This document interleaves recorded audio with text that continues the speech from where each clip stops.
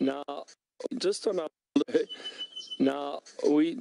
little bushwalk, but as we've left the camp, there was some birds alarm calling. There's a lot of bird activity at the moment, but there's a bushbaby that's come out actually very early, and the reason for that is because there's a snake in the tree. You can probably hear all these birds alarm calling at the moment. Try to see if we can get it all for you. There's lots happening here. Hope you're having a wonderful day wherever you are in the world. This is so exciting. What a start. But I have never seen a bush baby during the day. See how the birds are chasing the little bush baby too. That's quite interesting.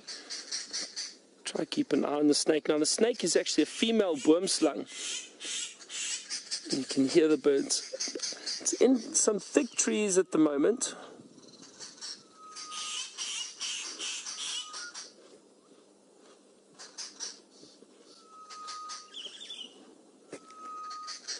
Just trying to find it again. Let's have a good look here.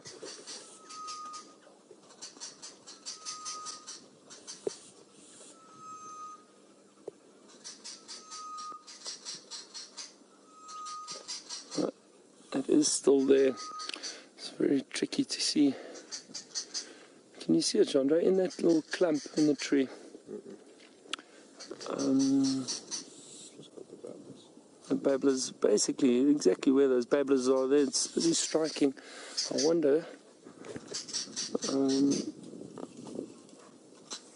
From here you might be able to see. Have a look around, you see that dark little clump through those branches, that rather thick stem? That's a snake. Got it, there we go. There it is. Isn't that amazing, everyone? That's why the arrow-marked babblers, there was an orange-breasted bush shrike, fork-tailed drongos, there's a lot of birds. There were starlings also.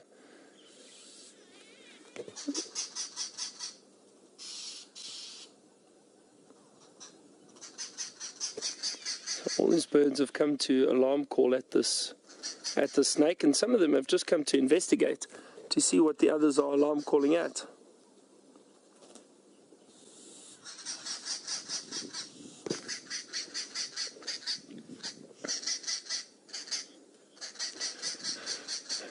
Now, Brent and Jamie are back. They're going to be on the vehicles this afternoon. They've had a little bit of a break just for the week, and preparing for our television show Sunday evening.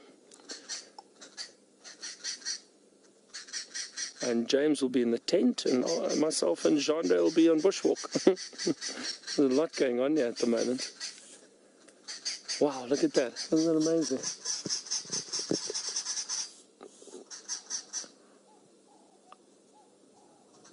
I find it fascinating how that snake is just sitting there. It was striking at the birds earlier, but it's amazing how the birds are able to get out the way so quickly.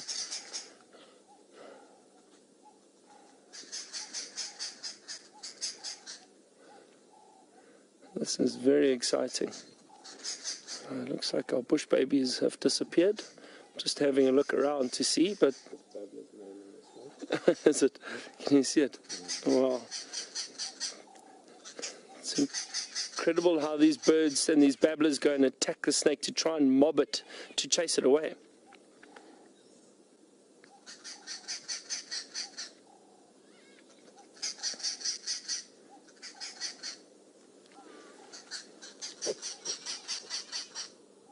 That snake is trying its best, or it's, like I said, it's a female boomslang. She's brown in color.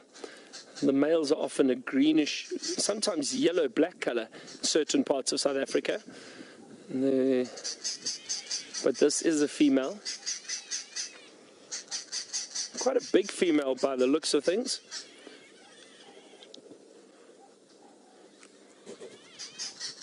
This is incredible.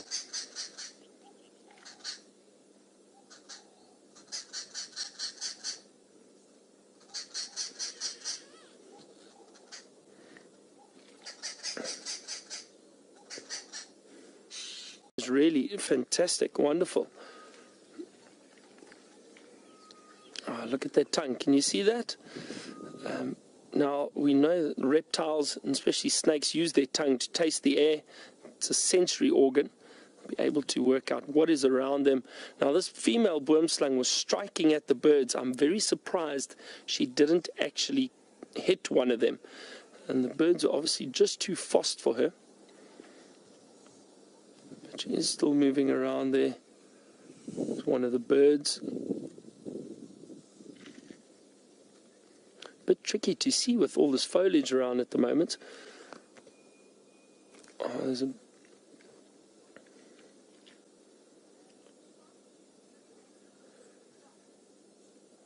This is really a great start to the walk right in camp. It's amazing. Just shows you, some of you ask whereabout we live. We do live in the wild. We encounter a lot of animals around camp. We do have to always be aware of what's around us. But the boomslang is generally a very placid snake. They do try to avoid people as much as possible. And if you do come across them, they usually climb up into the tree and get out of your way. They are back-fanged, which means the fangs sit right at the back of their mouth, and they have hemotoxic venom. Now, hemotoxic means that basically it attacks the blood, and you bleed internally from a bite of a boomslang. But they actually not responsible for. Oh, there's a bushbaby. Bushbaby's back. Just off to the right, he's going to climb up into the tree. There he goes. Look here, everyone, the bushbaby's back. Wow, this is amazing. Look at that, jumping around. Now I'm surprised because that little bushbaby will be very wary of the boomslang. Oh, look at that. This is really fantastic. As I said, I've never seen a bushbaby during the day.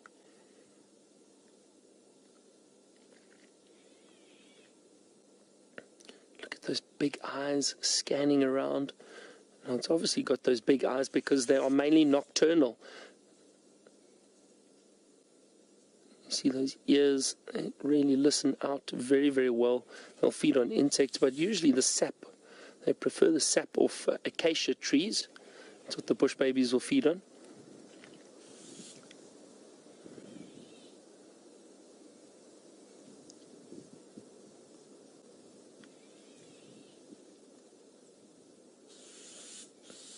I hope you are all enjoying this as much as I am. This is really, really great. Now, yesterday we had leopards and some elephant around with Taylor.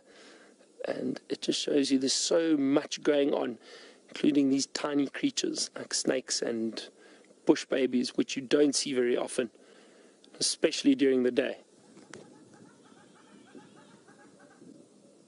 Just having a quick check on the snake. It hasn't moved. It's still curled up in the top of the branches. I think we should just enjoy this bush baby for a moment. Maybe it jumps for us. There's a beautiful grey-headed bush shrike calling. You can just hear that sound. That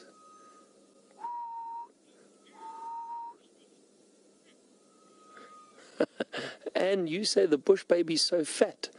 Oh, do you think so, Anne? I don't know. Yeah, I suppose maybe. I think it's fluffy and furry. I mean, they are so cute. They really, that's the best way to describe them, just cute. Look how agile it is climbing on these branches. That's a lovely view of it through there.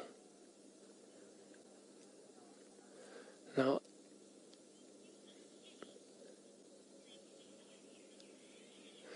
Shelley, no, this is not the same thing as a lemur, not at all. They're very different. These are related to primates, though. They're nocturnal primates. We have the lesser bushbaby, which is this one we can see, and then a greater bushbaby, which is much bigger than that. Much, much bigger. Oh, look at that, it is incredible. Not related to the lemur though.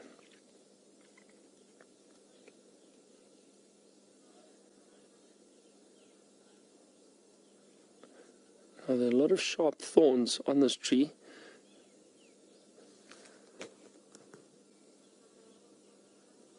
It's climbing a big buffalo thorn, or Ziziphus macronata, but these thorns don't seem to bother it. It's able to move around very, very well. Now, interesting thing is bush babies are territorial, so they will be moving around in an area that they've set up a territory in.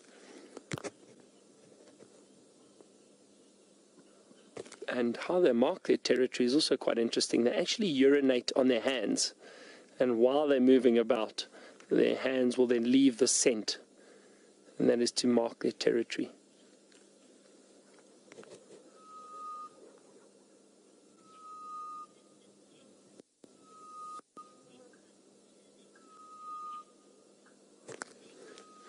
James Duncan, very good question. You asked how much does the daytime hinder their sight because of them being nocturnal. Now, fortunately, it's actually very grey this afternoon, so it's not too bright.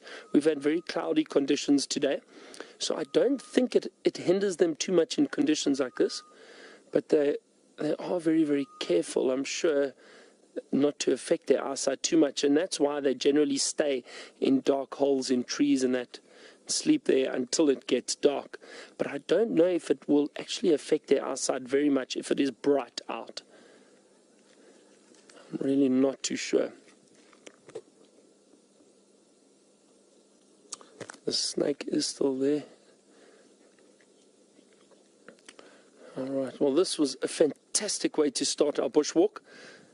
I think we're going to move on and head out, see what we can find, but let's head over to Brent, who would love to say good afternoon to you. I said we were going to leave, but things got a bit interesting here again, and I thought we'd stay because this snake is moving around a bit, the boomslang. You can see here, and the birds have come back to mob it. The bush baby appears to have moved off. I think it's gone back into a hole in a tree somewhere. And as it jumped once or twice, and we lost it in thick foliage. But have a look at that snake. You can see the tongue moving in and out, tasting the air, basically working out what's around it. And you see every now and then these birds come in, a lot of starlings around, and they'll mob the snake, trying to chase it away, I assume. And that's funny, even though there might not be a nest nearby, because it is a predator, the birds will alarm call and mob it to try to chase it away, especially a boomslang.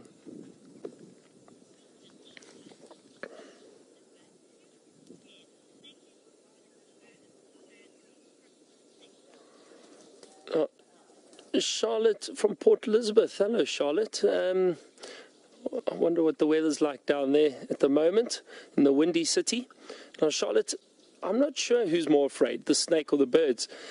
Judging by the bird's behavior, I think the snake is. Aramark Babblers are back. Listen to that. So I think it's the snake, Charlotte, because the way they are mobbing the snake, they're not afraid at all. That's amazing. Listen, listen. Now that's what I heard initially. All these birds, alarm calling, the starlings screeching, the babblers going mad. And that's how I managed to find the snake earlier. And we've spoken about this before. Just listen out to the bush, because you'll often find other interesting creatures if you listen to birds, or like Brent is listening to those impala alarm calling. Maybe he manages to find a leopard. Let's see what happens here.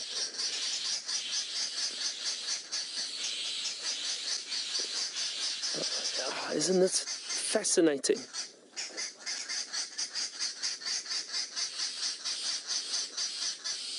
We're going to stay with the snake for a while and see what happens if the birds chase it away. But while we do that, we're going to head to a short ad break, join us again afterwards and see what happens.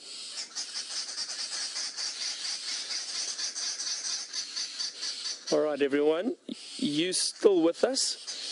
Our internet viewers, and we are practicing our commercial breaks for our TV show on Sunday. Let's see what happens. This worm slung's moving around.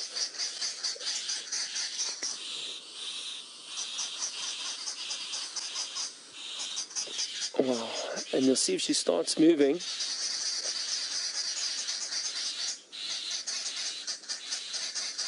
Mary, we do not carry anti-venom with us at all. We don't even have it in camp. Because, Mary, the reason we don't carry anti-venom, and listen to these birds, they are going mad. And the worm slung's striking at them. This is amazing. This really is a fascinating sighting. So, Mary, we don't carry anti-venom or keep it in camp because often what can happen is people may react badly towards the anti-venom, actually worse than the actual venom. So you have to be so careful with administering anti-venom. You can only do it in a hospital and only a professional can administer it. Have to give the right dose. It also depends on the snake that bites you. Nowadays, what they do in hospital is they'll treat the actual symptoms of the snake bite and they won't give you anti-venom. For example, a black mamba is neurotoxic. It contains neurotoxic venom which attacks the nervous system, shuts down your breathing. So all they would do is put you on ventilators and try and basically cleanse your system, wait for the poison, or the venom rather, to work out of your body. So you do have to be very careful with anti-venom. So we don't carry it at all. If someone gets bitten, we do our best to treat the symptoms until we get them to a hospital.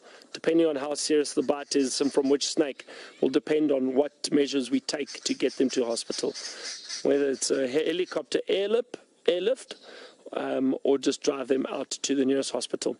Okay, let's head back to James in the tent, see what he's managed to find. I don't know about a snake whisperer, maybe more bird whisperer, James, because the birds told me where the snake was. It's still up in the tree, and this is just such an incredible sighting. We don't often get to see snakes, and if we do, it's often a flash and they disappear. So to be able to sit underneath a worm slung like this and see these birds mobbing it, it's striking at them and the birds picking at the snake, really is amazing.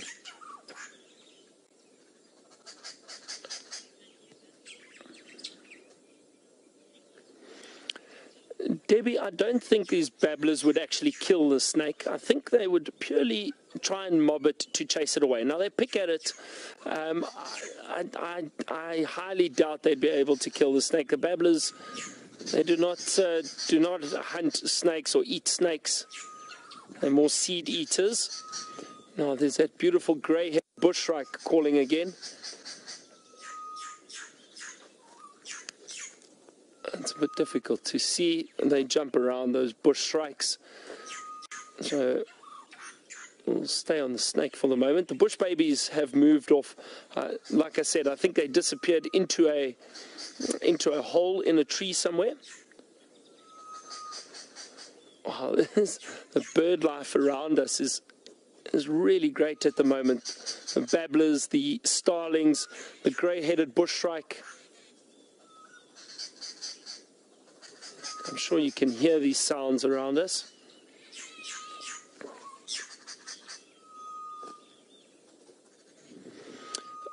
Lily, good question. What is the difference between an alarm call and a normal call? So the alarm calls generally from certain birds, especially these starlings, these babblers, you can hear the sounds they're making. But when birds are all congregated in an area, it's usually the sign that it's an alarm call. But those starlings, their alarm call was what alerted me, and it's basically a screech, if that makes sense. Like I can't do it, unfortunately. I'll see if they do it again. They're not doing it at the moment. The starlings aren't. It's just the babblers, and because all these birds are around here, they were screeching earlier. And we may hear it again, and that's what alerted me to the snake.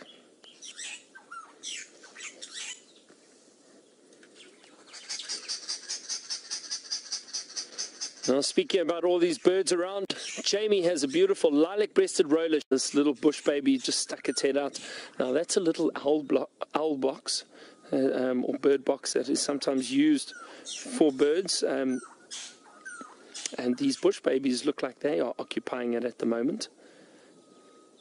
And again, I think that all this alarm calling from these birds is what alerted this bush baby to come and investigate, see what is going on. Are they in danger? Because as we know, the bush babies are mainly nocturnal. So this is really, really special to be able to see one. And again, all of this is happening in our camp. It really is wonderful, and it's sightings like this that I really enjoy, because it's where we live. You just understand again that we are living in nature. Things are happening around us all the time. The snake is still. We just wanted to show you this bush baby, as it just disappeared back in. Because let's see if he sticks his head back out. As I mentioned, this is the first time I've ever seen a bush baby out during the day. So that is really special sighting, and just to see it climbing around. Let's see now we can. The snake again, still up there, same position. Just stalling now. The birds seem to have moved. Maybe the snake will eventually move off.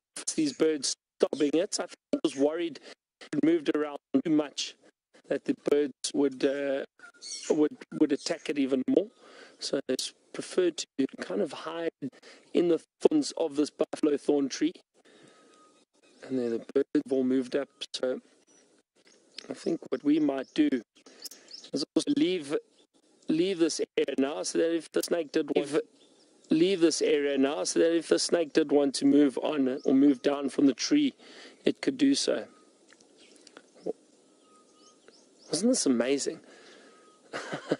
I've never seen a bush baby come out and investigate a snake, or, as I said, just a bush baby during the day. I mean, even at night, when you do see them, it's often a glimpse, because they jump and they move around very, very quickly. Very special sighting. I really hope you've enjoyed it and you understand just how rare it is to see it.